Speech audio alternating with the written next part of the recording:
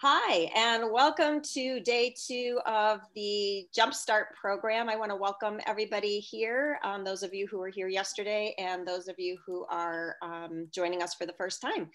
I'm super excited that this program is welcoming both Plymouth State faculty and staff, but also faculty and staff from our other USNH institutions. And we really had kind of a nice even mix of people from all over the state yesterday. So it's a great opportunity for us to start to get to know each other's names and faces a little bit. And maybe in some of the subsequent programming we do, we can have more of a chance to actually talk with each other.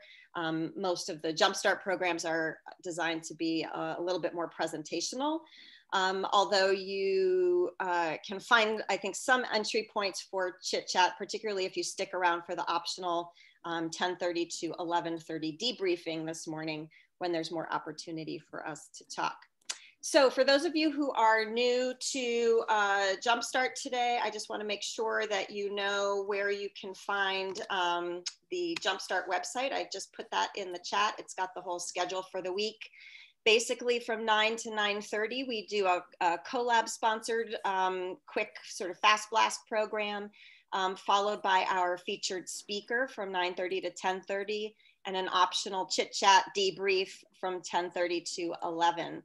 Later in the afternoon at 3 o'clock, we have drop-in hours for PSU faculty and staff who might need help from collab staff on course design.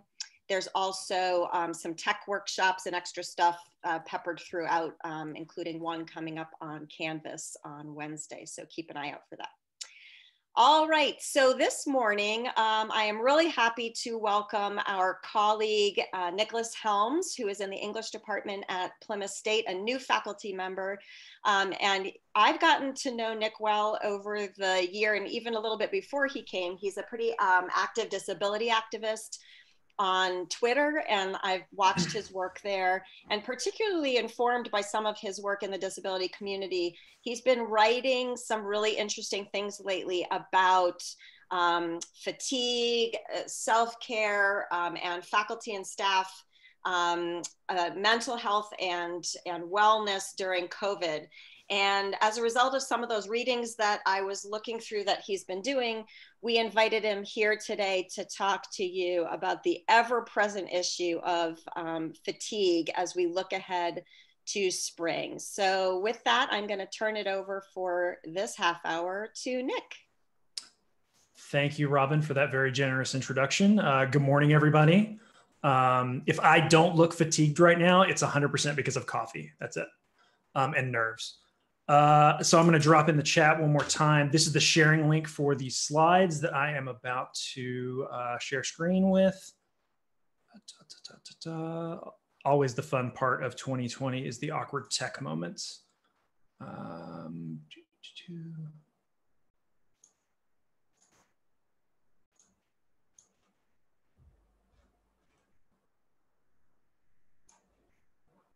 Okay, and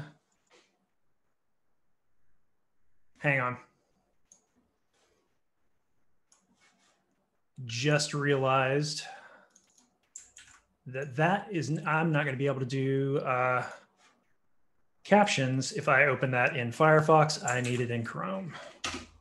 Happens to me every time. Yep. As we're doing that, I also want to let folks know that we are recording and posting this stuff.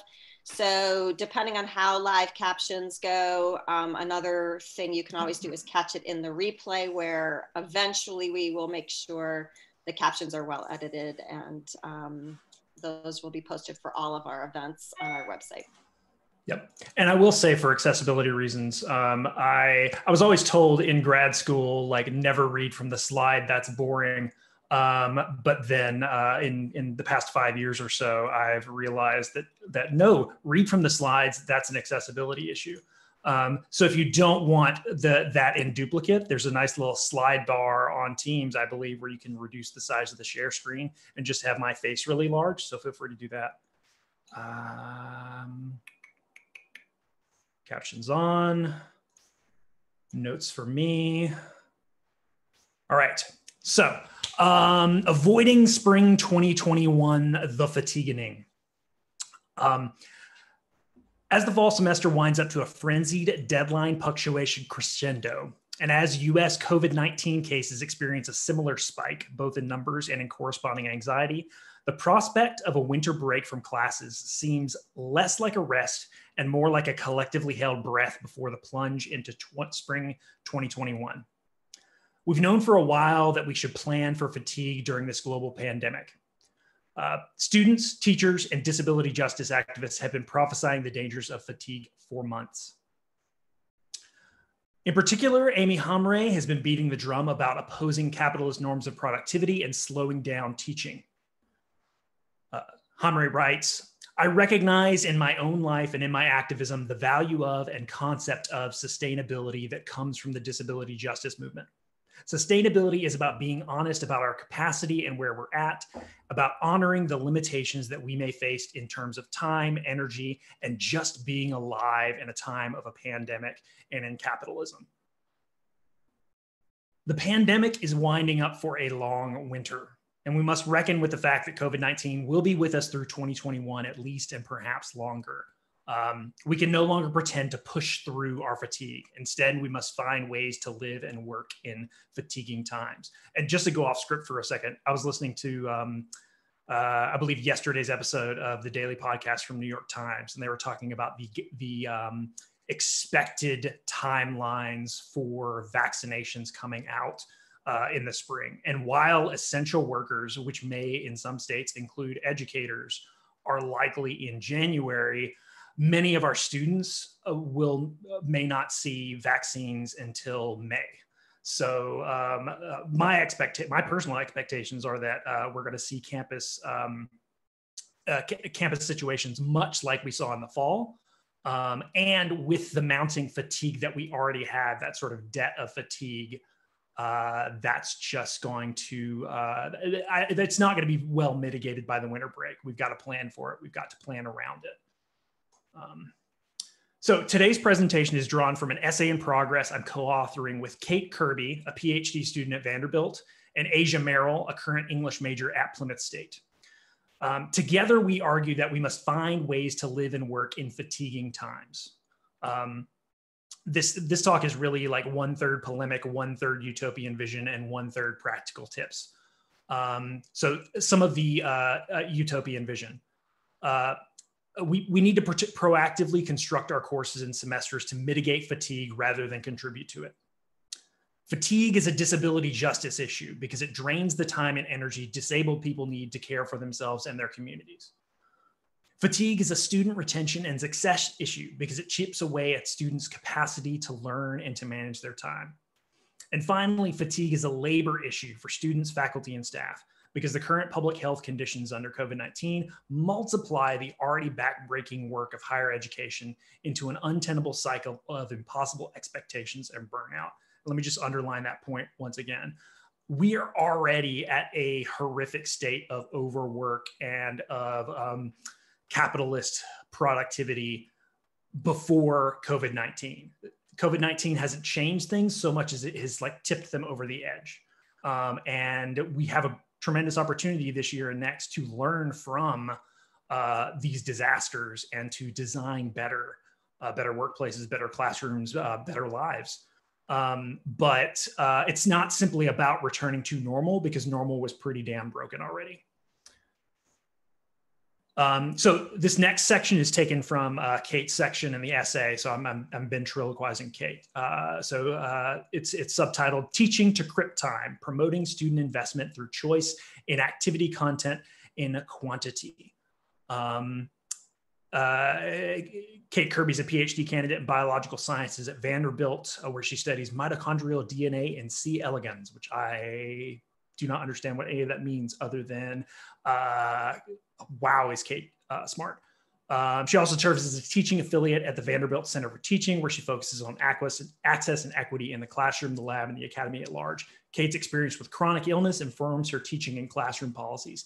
If you saw some viral Twitter threads from about June, July, August that were like, they were twines, they were choose your own adventure stories about going back to campus under COVID-19 situations, that's Kate Kirby, those are hers.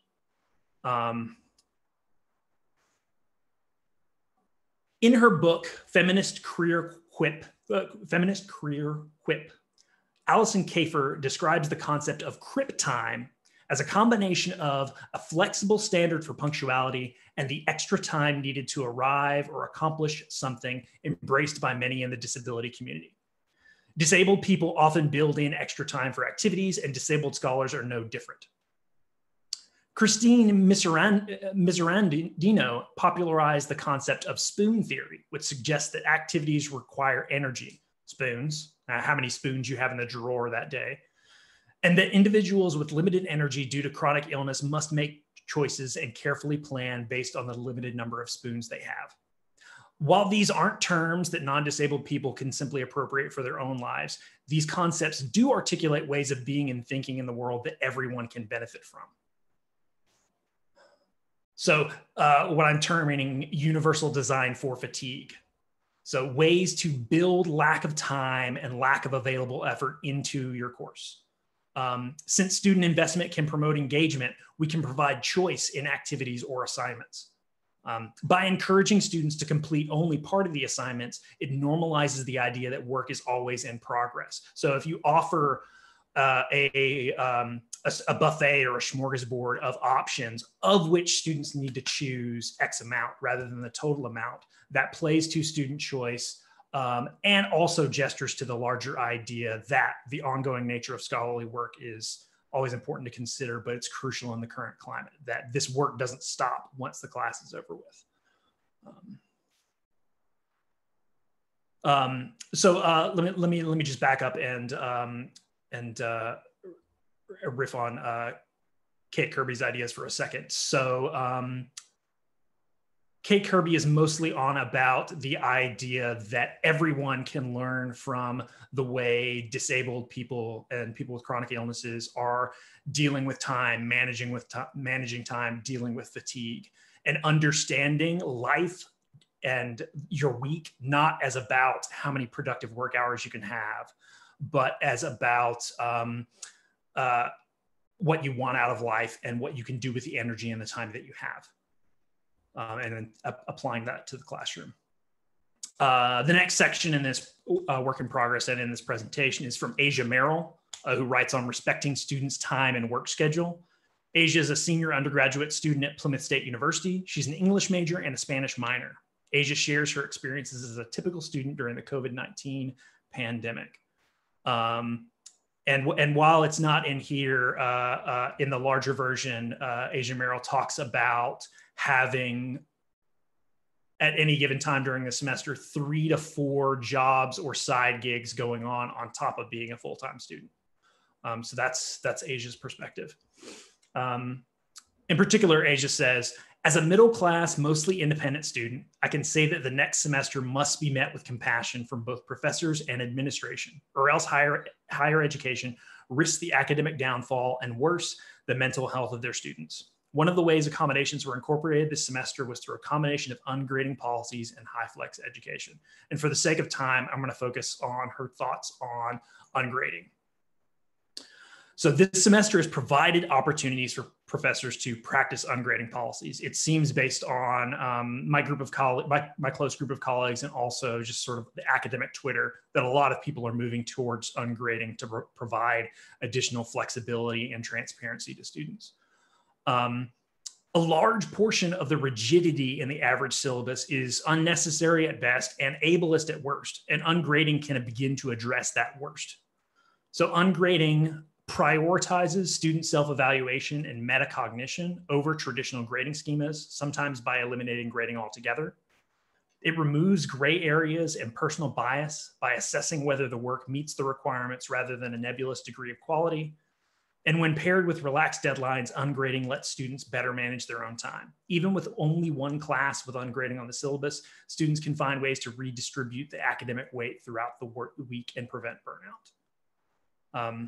So speaking of her own experience, Asia writes, while experiencing this type of framework for the first time, I found freedom to explore coursework on my own terms. And I felt that the priority shifted from deadlines to intellectual growth.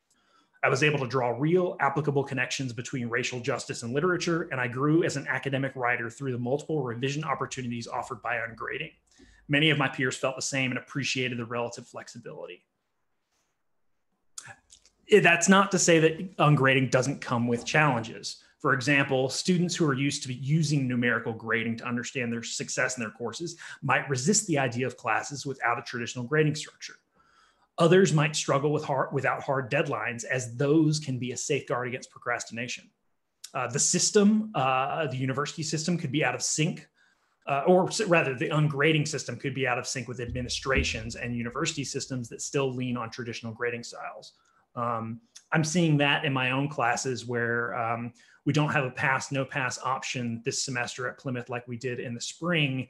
And I'm coming down to places where students either need an incomplete or need to rush to make up stuff at the end of the semester. And that it feels like a point where my priorities in ungrading are clashing against the systemic tools that I have on hand. Since many universities still dole out letter grades at the end of the semester, will students be unprepared for such final grades after a semester without any? So if in teaching students and debunking sort of the value of traditional letter grades, is that going to create conflict for students in their other classes? Is that setting them up to for agitation later on down the line? We would argue that it's possible to mitigate some of these concerns with thoughtful syllabus revisions and active collaboration with students on a continuum. This could look like firm deadlines, but ones with room for appeal, and thoughtful feedback from instructors rather than numbers, which don't offer specific recommendations anyway. What does one do with a B? Despite these challenges, ungrading is still a step in the right direction with regard to accessibility and course building. Many faculty have already ingrained accommodations into their classes, but what should happen instead is a full restructuring of syllabi with fatigue in mind. It's not lowering the bar, but removing a barrier. All right, I'm getting to my section and I'm being conscious of time, so I'm gonna speed forward a little bit more. So I do British literature, I do Shakespeare, I do cognitive science and disability studies. I'm really fascinated by how consistently people misunderstand and misread one another in fiction and in life.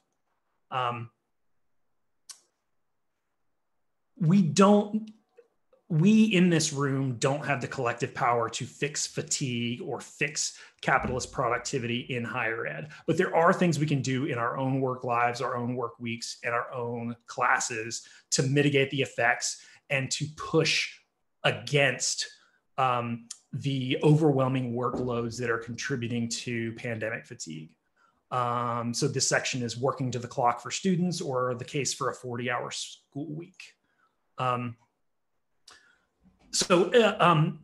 If, as the logic of the necroliberal university proclaims, college is primarily job preparation and can be likened to a full-time job, that means that colleges should ask for at most a 40-hour work week from students, right? If we're doing that, then we're overworking those students according to many principles of the labor movement, of our own administrations, of our own admissions programs and advertising about the manageability of school. According to my calculations, and these are just really rough calculations, so 40 hours a week. Don't forget lunch breaks. That leaves about 35 hours per week, 15 credit hours for a full-time student, 2 1/3 work hours per credit hour at that rate. For my classes, I teach 4 credit hour classes. That means 9.3 hours per week. That's 4 hours of class and the buzz work, the conversations in the hallway before and after class, and how those happen in a digital space.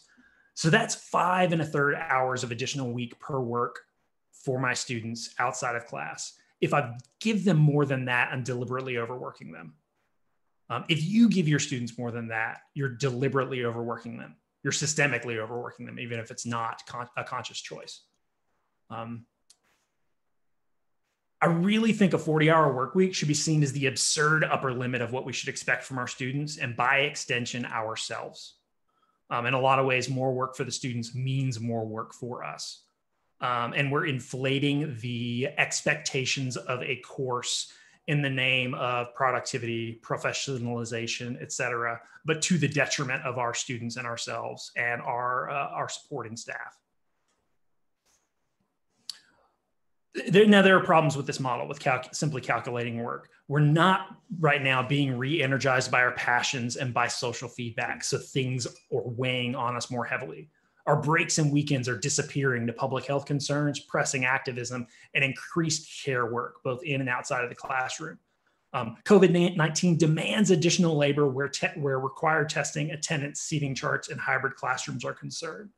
And the facade of professorial professionalism requires more and more investment to maintain. I bet every one of us stresses more over being professional in a Zoom environment like this than we do in the average classroom, which isn't to say that we dress up more for Zoom. It's to say that the added pressure of the digital environment weighs on us more. And then just in general, Zoom fatigue.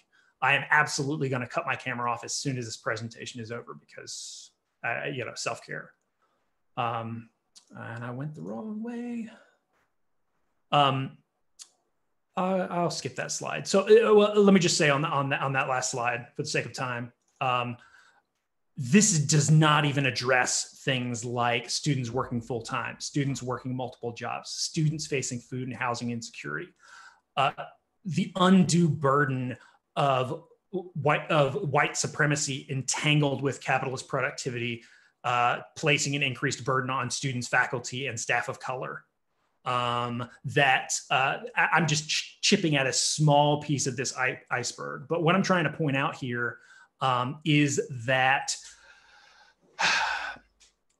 we are all collectively setting up certain expectations for the workload of our students, of ourselves, and of our of staff members at our institutions. And we're doing that right now in this rush to prepare for the spring. And we can make very conscious choices to scale back, to automate some of our feedback to students, eliminate disposable assignments, be open with our students about our own fatigue, our own struggles to produce in the time of pandemic. We could build breaks in even when those breaks don't exist in university schedules. Shorten synchronous class time, recognizing that that Zoom does have an extra burden of fatigue. I presented the version of sort of like 4 hours in class, 5 hours out. I see no reason during pandemic why you can't have 2 hours in, 7 hours out, because those hours in class are going to weigh more heavily than anything else in the student schedule.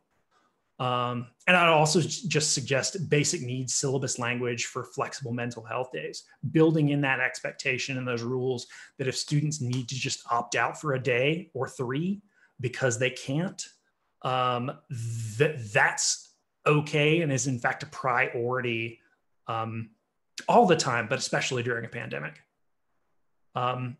Ultimately, designing for fatigue for the spring isn't just about COVID-19. It isn't just about this academic year. It's about a long overdue reckoning with the toxic ableism of productivity in higher education. It's about breaking down systems that reinforce overwork in order to rebuild our classrooms into communities of access, care, and equity.